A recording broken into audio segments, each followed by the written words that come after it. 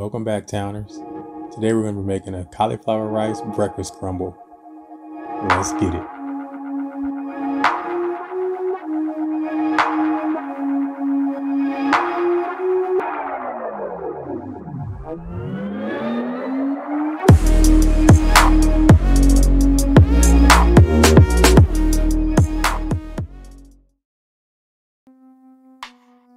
Alright guys, to start off this recipe, we have 2 pans here. We're going to be doing some dual action cooking here. We added in some olive oil to both of our pans, heated them up over a medium-high heat. And to the pan on the left, we went ahead and added in some cauliflower rice to that.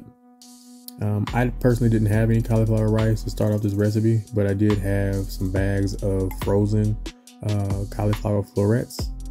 So I just went ahead and took the cauliflower florets and put them into the blender and pulsed them up in batches to break down the cauliflower.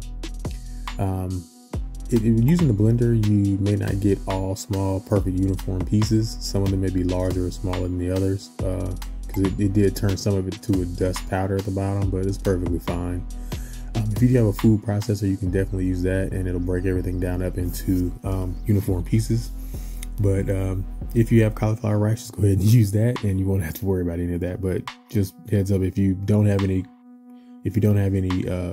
cauliflower rice, just use the blender to shred up as frozen, or just use your cheese grater and you can use that to break down the cauliflower also. But to the pan on the right, we went ahead and added in a pound of hamburger meat and basically broke that up into crumbles. We seasoned that with some salt, pepper, onion powder, and garlic powder. And once everything was browned up, we went ahead and transferred the cauliflower rice over to the pan with the hamburger meat. That basically took about 5 minutes to do that. I just wanted to get some nice color on the cauliflower rice and to soften that up. I could have did this all in one pan, but I just felt like doing it in 2 to speed up the cooking time. Just took a lot longer cooking one thing, taking it out, putting the next thing in, taking it out, and just transferring everything all together. But so once the cauliflower rice and hamburger meat is all mixed together and browned up, to the pan we added in some olive oil and some heavy whipping cream, and then we added in 3 eggs to that and scrambled up those eggs. We seasoned that up with some salt and pepper, and once those eggs are scrambled, we went ahead and combined that to our hamburger meat and cauliflower mixture as well.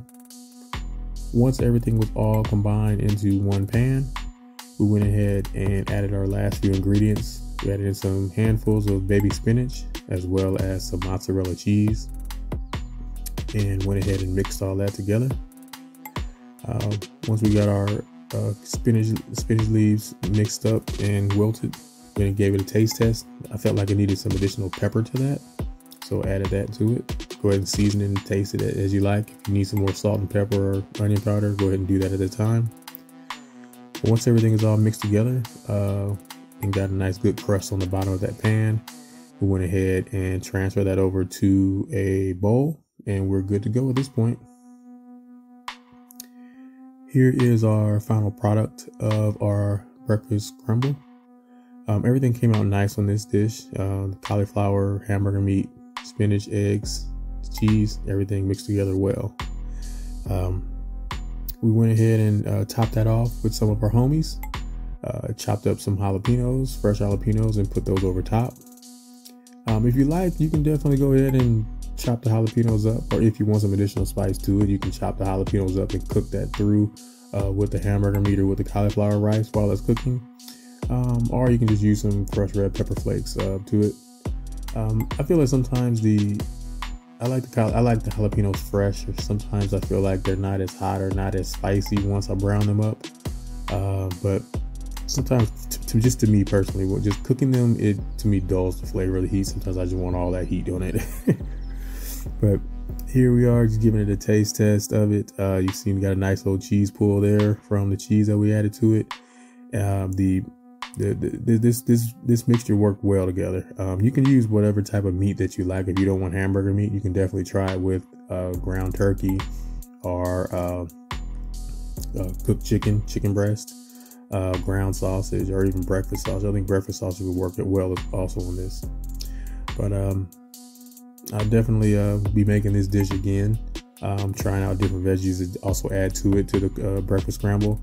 This dish also kind of reminds me of, I don't know if you've ever had like a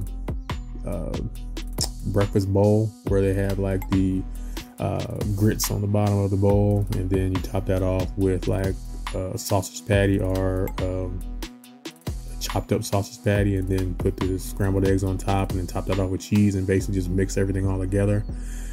That's kind of what this dish definitely reminds me of, but it was just using cauliflower rice as the base for that. But if anyone has any questions or comments, please feel free to leave them in the comment section below. And as always, thank you guys for watching. Enjoy. Enjoy. Please subscribe. Enjoy. Hey guys, as always, please like, share, and subscribe. If you have any questions or comments, please leave them in the comment section below.